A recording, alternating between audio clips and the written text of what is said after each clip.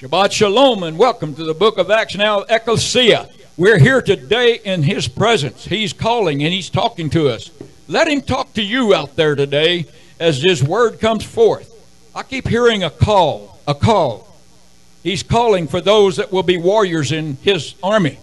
Those that will actually just come and repent and turn to Him. There's a call going forth today. Won't you answer that call? Are you going to? I'm asking. There's a call coming from heaven that says, come out of Babylon, my children, my people. We need to answer His call today. And we ask that you answer as you hear from the Word of God here today. Our pastor, Bishop Jerry Bowers is coming with the precious Holy Word. Let it be an encouragement to you.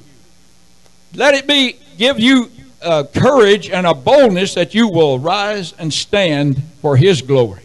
This is what we're asking today. So receive from Him today as you hear His precious word. Amen, amen. Amen, amen. Thank you, Apostle Homer. Glory to God. Glad to be in the house of the Lord. Amen. And to hear His word. Amen.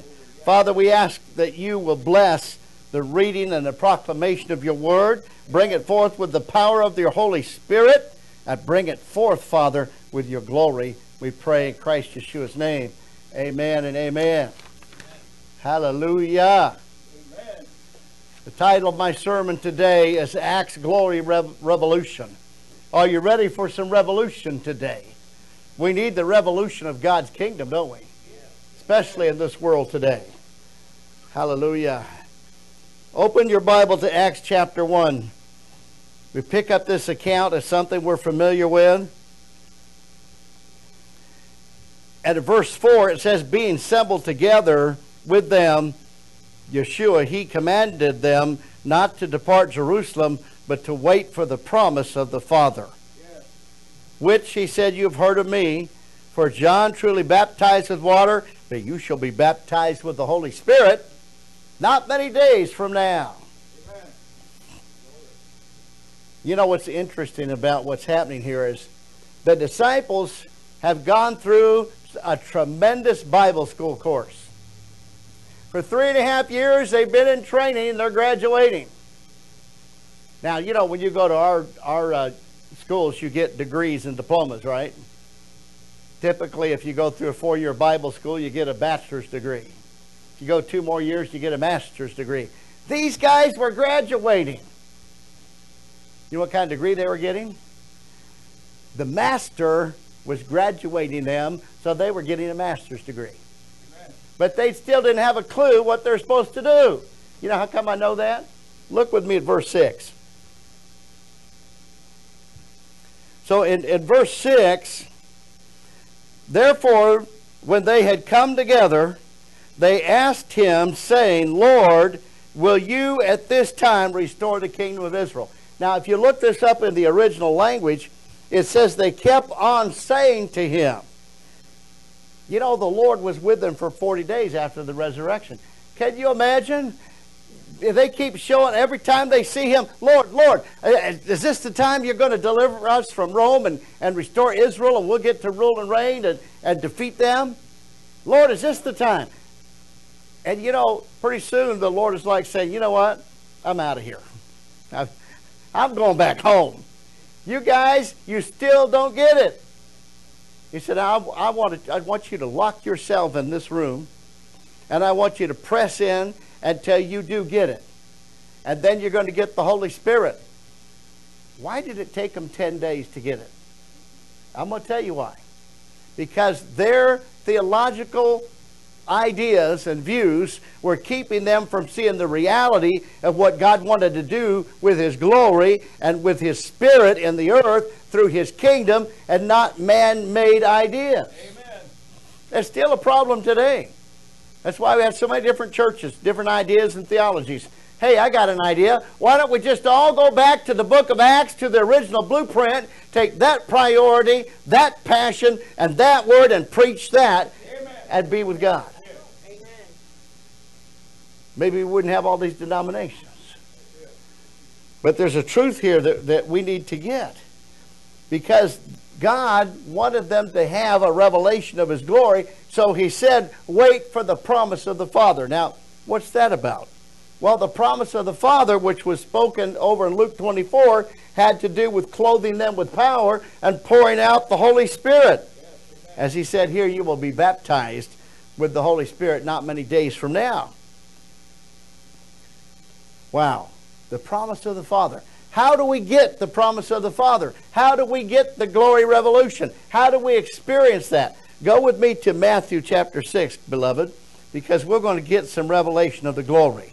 We got to have it. We got to have it. Somebody say, Lord, give us more glory. Matthew chapter 6. This is familiar. It's talking about the Lord's Prayer, right? And so it says in verse 6, Matthew 6:6, but when you pray, go into your room or your closet, and when you have shut the door, pray to your Father who's in the secret place.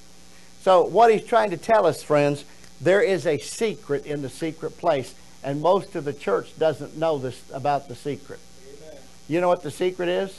The Father is in there and waiting for you.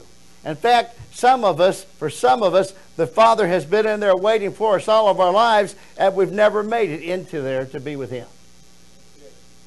But this is important. There's a couple of key things here, key concepts that we need to get. Number one, if you're going to go in there and experience the Father and the glory of God, do you realize that the Bible says God's an all-consuming fire? That's true. In Hebrews chapter 12, verse 29, He is an all-consuming fire. That's our God. And so if you're in there with Him, there's no reason why you can't be walking around with the fire of God and the glory of God.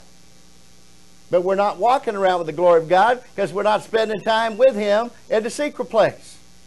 Now, I'm just telling the truth. We all struggle with this because the devil wants to keep us out of there. Okay, so the number one hindrance that keeps us from gaining that glory and that fire is we haven't discovered this key to the glory. And this key to the glory is simply this. You got to close the door. That means you got to turn off CNN and Fox News. Talk to somebody. That means you got to turn off all the prophets and different people on the media stuff. You got talking heads everywhere. We got to turn off the mass media and tune in to God. And He only has one address that God told us to tune into in order to connect with Him, and it's called the closet. And what it means by closing the door, beloved, is it means that we have to tune out the world. That means we got to turn off every distraction. And you know, that's tough. Especially if you got the TV on all day. But it's really tough to do that because the moment we wake up, our minds are so programmed. I'm sure, Vondel, that in 1920 or whatever, back, we turned the clock back, they didn't have all the distractions we have. Most of them didn't even have radios. No televisions, and everything was kind of a slower pace. We're going to milk the cows this morning. We're going to feed the dogs, and Mama's going to have breakfast for us about 8 or 9 o'clock, and then she's going to start on lunch because it takes like 3 hours to prepare a meal. And so, the whole thing was slowed down. The phone's not ringing. There were no cell phones. There was no internet. You don't have to get on the internet. See what they're doing in China. You just focus on what God's doing in your world. But our lives have become so complicated that it's difficult not to be tuned in to all of these things at one time, and we're multitasking. And in the process of multitasking, we done task God all the way out of it. I'm just telling you the truth, This is the problem. And so here's my solution. And maybe my solution is not going to be yours. But look, I've decided I'm going to get a Moses attitude about the whole thing. And the Moses attitude is, take me not up out of this place, out of this bed, until your glory comes down upon me and I get a touch from heaven. I'm not getting up and doing anything. Put on some Terry McCallum or whatever worship music you like. That's what I like. And I get my hands up and I worship God, and I don't get up until I get a touch from God. If we would do this, we would find that our days would be changed dramatically. And God would be delivering us from some things. I'm just telling you the truth. So what causes the Holy Spirit to come down? it's the presence of God. And the disciples had to discover how to tap into that in the upper room so that the Holy Spirit could come down. In Acts 1:8, the power of God would activate their gifts so they could go out. Go with me to Psalms 91. Psalms, the 91st chapter. That's one of my favorite psalms. How about you? Amen. He who dwells in the secret place of the Most High shall abide under the shadow of the Almighty. And I will say of the Lord, He is my refuge and my fortress, my God in whom I trust. Surely He shall deliver you from the snare of the fowler. Wow. Well, let me tell you a couple things about this passage. It's like what Christ taught about. You're going into the secret place and close the door. You're abiding under the wings of the shadow of the Almighty, which is El Shaddai. And the enemy can't touch you in that place. And then when you come out of that place, and this is what most believers don't understand. When you come out of that place, the glory comes out with you. Amen. And if the glory comes out with you, He will rescue your feet from the snare of the fowlers, because God doesn't allow anybody to grab you when the glory's on you. Amen. If we would just take that time to enter the glory in the morning. And not only that, He says, as you're marching through your day and you're doing whatever you're doing, I don't care if you're doing laundry or mowing the lawn or whatever it is you're doing, when you're in the secret place, you see, this is a representation of the Ark of the Covenant up here, right? You got the mercy seat where the mercy of God is, and the wings of the cherubim are like this, covering the mercy seat. What Psalms 91 is saying is this: when you're in my presence, you come into the secret place, you're covered by my wings. Shoot! The wings of the cherubim over you. Now you walk out of the secret place, you're on your way to do your thing. The wings of the cherubim are still over you. Amen. That's why you get delivered and your feet get protected. Amen. That's why it says no evil thing will come nigh unto thy dwelling. That's better protection than a vaccine. Amen. Because the wings are protecting you. And I will tell you my conviction and belief. This crown virus thing is a spirit. It's a part of witchcraft. It's been invented by man to destroy and kill and take life and manipulate and control, and that's witchcraft. Amen. And there's spirits attached to it. I've checked this out and praying with people. There's a spirit of congestion, spirit of fear, spirit of anxiety, blood clots. These are all things that are connected with that spirit that's called the crown virus. Why would they call it a crown virus? Because the devil wants to use it as a crown to bring in his army and his other spirits to destroy life. He's crowning that one affliction, sickness, to take out as many people as he can, especially God's people. Amen. And we got to discover our weapons. Now let me tell you what the greatest weapon is against the crown virus. 2,000 years ago on Mount Calvary, our Savior put on a crown. And His crown that He wore on that cross, His crown cancels the crown virus. Amen. And so when we pray with somebody that's being attacked by the crown virus, here's how we do that. We come against you in the name of Christ Yeshua, Almighty God, who wore that crown of thorns for me on Calvary, and we rebuke the crown that's on this virus, and we dethrone you, and we cast you out, and you get out of the life of that person. We got to get mad at that thing and speak to it. Not only that, when you go out, you take your congestion and your blood clots and all the fear and anxiety and fear of death and all those things you're putting on people. We will not tolerate that, and we will not walk in that, because our King wore a crown for us. We don't have to tolerate you and your crown. Hallelujah. Come on now. We need to take authority in the body of Christ over the attacks of the enemy and act like we got some authority, because we do. Man, I'm just telling you the truth, and that's when the glory comes into play. In Acts chapter 3, let's go back over to Acts.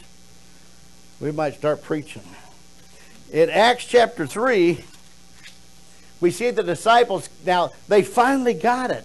Took them 10 days to close the door. They finally got the glory and the outpouring of the Holy Spirit, and now they're coming to the 7 mountains. It's time to go out to the marketplace and visit the 7 mountains of influence. and to bring the mountain of God. You know what the Bible says? Now, some of you, this may be a new concept, but the Bible talks about mountains, and there are mountains of influence, or we might call them gates. It's the same thing. There's the gate of the church, the family, education, business, entertainment and arts, media, which is a gate that desperately needs to be redeemed. Amen. Government. All of them need to be redeemed. But here's an interesting thing. When you're looking around, it's both in Isaiah, but in the little book of Micah, it says that God's going to raise up, He's going to raise up the mountain of the church. And that His mountain of the church is going to cause all other mountains to flow. Somebody say flow. To the mountain of the Lord. Are you ready to see that? And one translation says those other mountains are going to flow like a river unto the mountain of the Lord. Wow. I can't wait to see that happen. Yeah, here it is. It's in Micah 4:1. Now, it shall come to pass in the latter days. Somebody say latter days.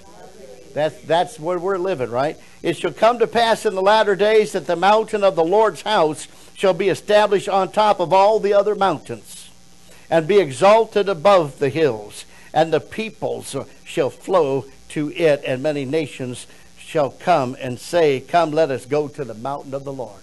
Listen, there are some mountains that are out of whack, and some mountains that are bringing destruction in the earth, the mountains of evil and influence on the left and on the right. But God says, look, I'm going to do work in the last days. I'm going to cause my mountain with its glory to rise up, and it's going to be so seen and so powerful that all the other mountains like a river will flow to my mountain.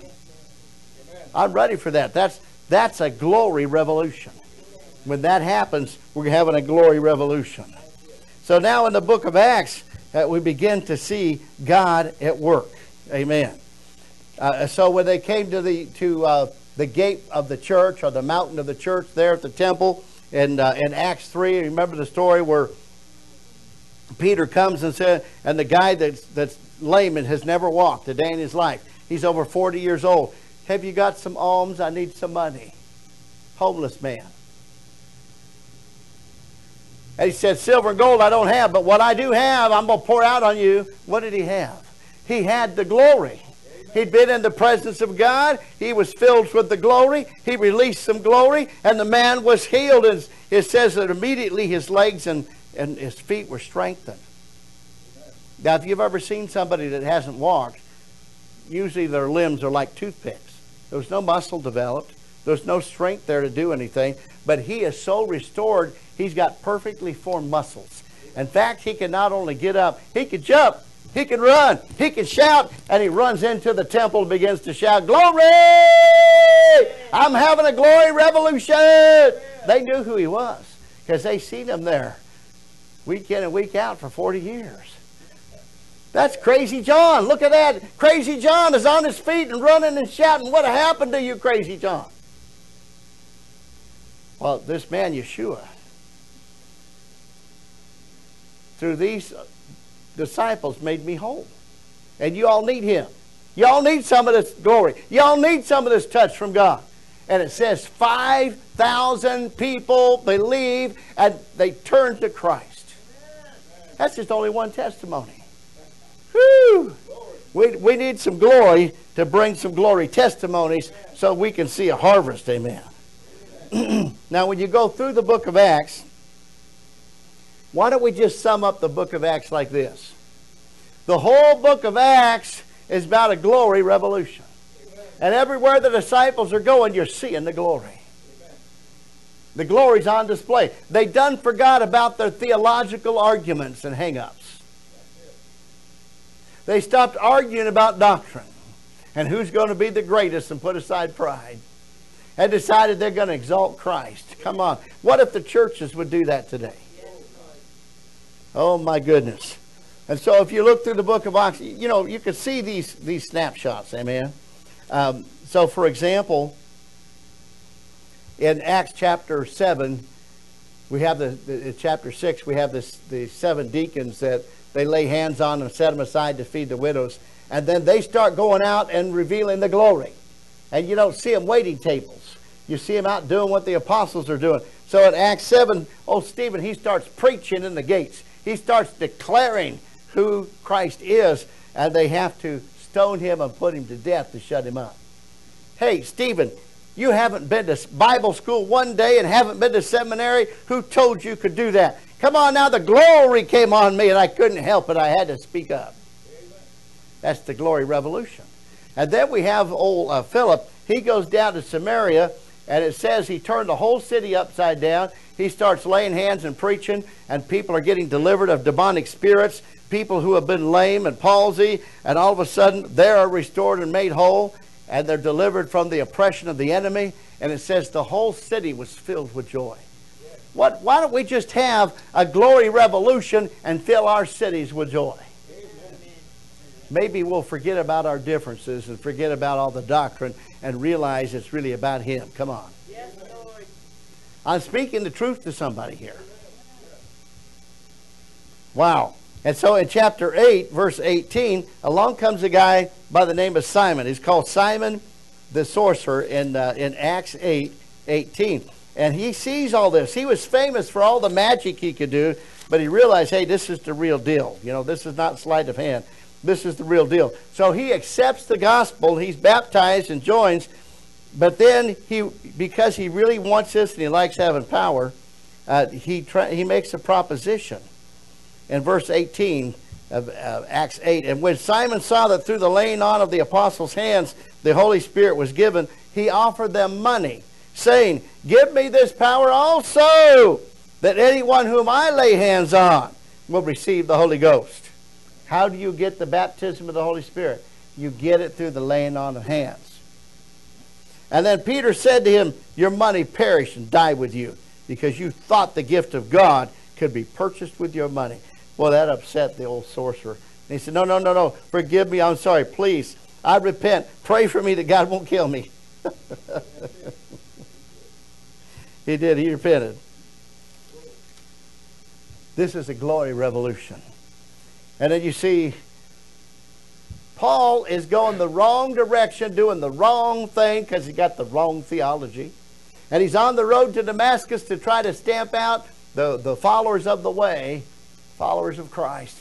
And he's going to beat them. He's going to persecute them and lock them up. And he thinks he's doing God's will. With all his heart, he thinks he's doing the right thing.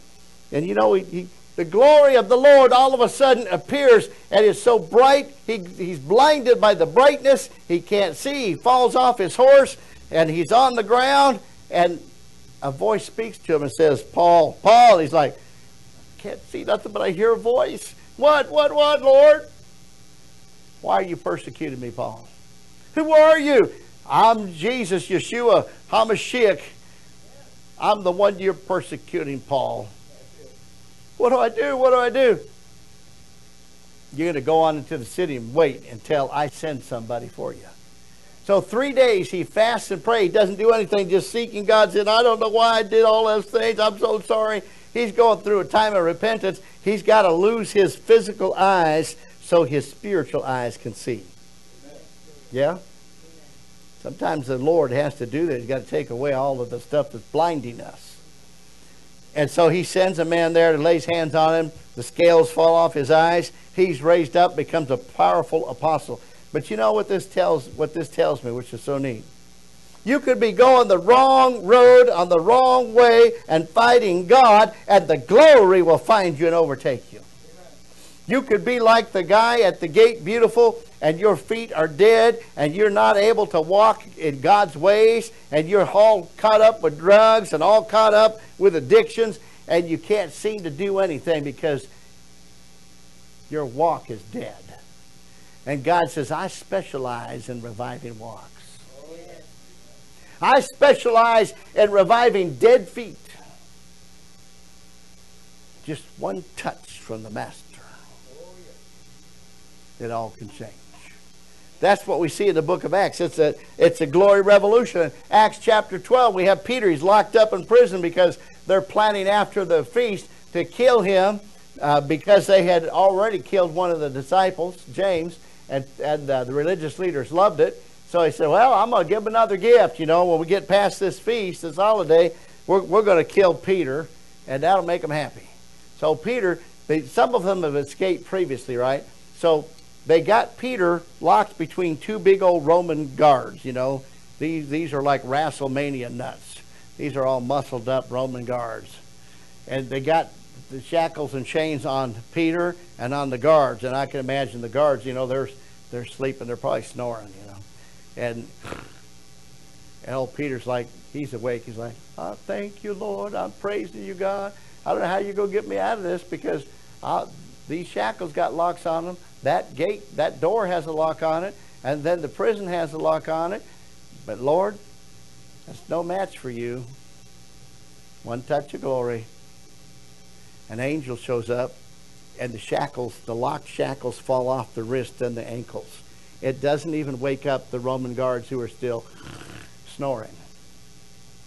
And the angel goes, get up. Now he's thinking he's dreaming. So this is weird, but I like it. It's a good dream.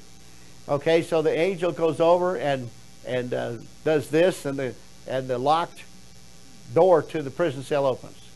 He goes out to the locked door of the jail itself and does this, and that door opens. They get to the city, and it's got a locked gate, a big old metal gate. He does this, and that opens. And all of a sudden, he looks around and he says, wait a minute, this is not a dream. This is for real. Now, the church is praying for him, see? They've been praying constantly and continually that God would intervene and deliver him, and the glory showed up. Because when the angels show up, the glory comes. And so he goes and knocks on their door to tell them, your prayer's been answered, people. But you know what? They're so scared that when Rhoda came to check out who's knocking at the door and saw him, she went, ah, that must be a ghost. That can't be real. Sometimes we don't know how to receive our miracles. So she goes back in and says, I don't know what's going on, but I think I saw Peter out there at the gate. No, that was this ghost. That can't be right. He keeps knocking, right? And they hear this, hey, hey, hey. They hear this knocking. Finally, they go out and it's like, glory be, it is Peter. They didn't know how to believe God for a miracle. And that's part of our problem today in the church. We pray for stuff, but we don't know how to receive the miracles. That's what was going on. But there's a glory revolution that's overtaking everything that they're doing, including deliverance. And what these stories are saying to us today, we need to be determined like the disciples of old, because they finally got it. You realize after they experienced that in the upper room, they would not start one more day or one more activity without prayer and experiencing God. That's why you see them in Acts chapter 13, and Lord, we don't know what the next assignment is. Well, I know what we'll do. Let's get together and fast and pray, and let's do what Margie's been suggesting and have an all-night prayer session on the first Friday of the month or something. And let's seek God until we hear something. And make sure God's in it. Well, that's what they did in Acts chapter 13. And that's when God showed up, the Holy Spirit showed up and said, set aside Paul and Barnabas. I've got a mission for them. And they get sent out, to Asia, to these different countries on a special mission. That happened because they entered the glory. See, they realized in the upper room, if you're going to do anything that matters, you need to hear from God and have the glory and the revelation of God involved in what it is you're doing. And that's true corporately for us, but it's also true for us individually. There are times when we need to stop what we're doing and do that, and we'll become like a Moses. You'll get what I call the Moses attitude. I'm not coming up out of here until your glory touches me. Take me not up out of this place unless your glory goes before me and comes down. Amen. And the glory came down. Listen, test it out tomorrow morning. Before you get up, put on some worship. Get your head out of all the stuff that's waiting for you and forget about your email. Get your worship mind on. Get your hands in the air and begin to worship God and say, Lord, I need to touch. I need a revelation of your glory. I need to know that your presence and anointing in the secret place is on me so I can walk in the secret place today. Would you do that tomorrow morning? And then start making it a habit.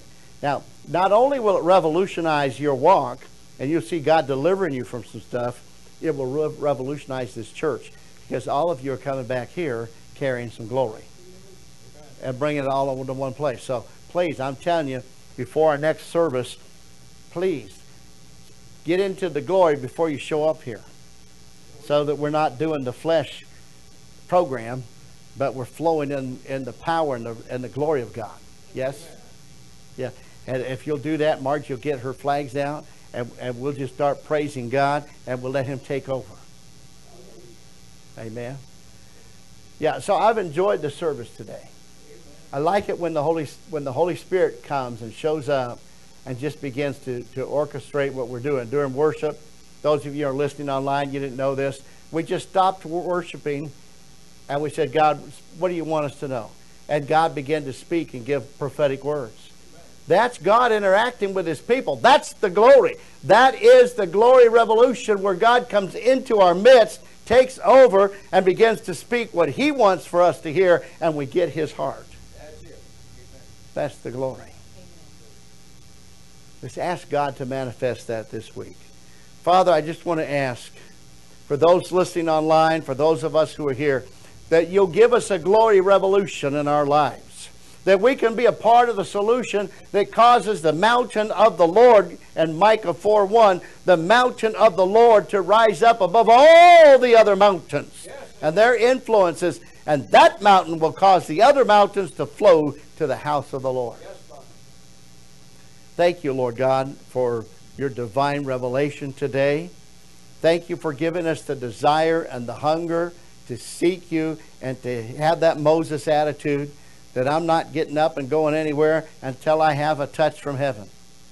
Thank you, Father, for rewarding that and for blessing us as we seek your face this week. And Lord, we want to be used of heaven. We want to see that same revolution in our day, where you start transforming our world and other lives. Amen. We can just walk into a room or into a setting, and people will get healed. We'll accidentally bump into somebody at Walmart, and cancer will fall off. Amen. Because the glory is getting loose in the city. Amen.